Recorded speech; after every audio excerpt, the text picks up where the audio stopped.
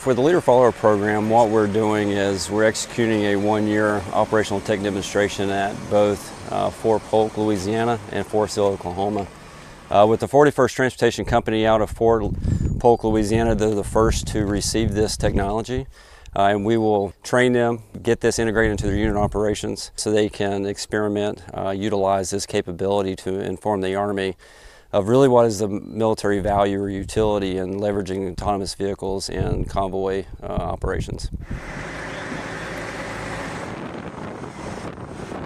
All right, so right now we're testing it out by simulated smaller convoy version. So we'll have a crew in the lead truck and safety drivers in the follower trucks and just working out a simple convoy A to B.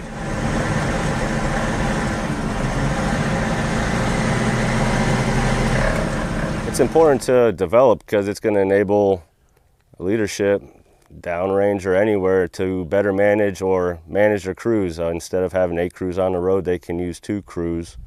That's 8 trucks, only using 4 soldiers instead of 16 soldiers. So personnel management.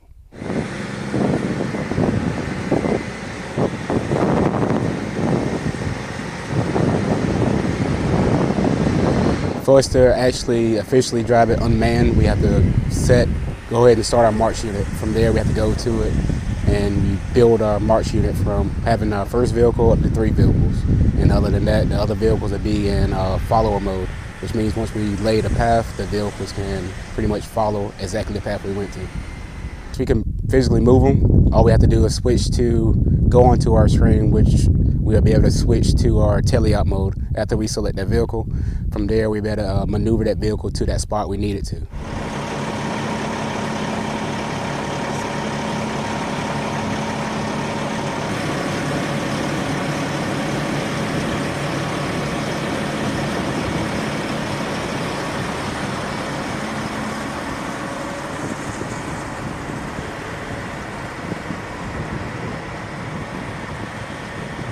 Right now we have the capability to do 1 leader, which is a manned vehicle, has a manned crew in it, and we can do up to 3 follower vehicles with an objective of getting up to 8 followers, 8 to 9 followers.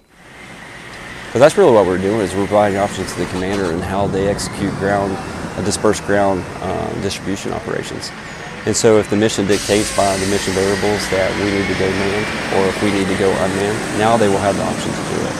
And to be able to execute this in certain areas of the future battlefield, I think is absolutely plausible, and I think it can be done.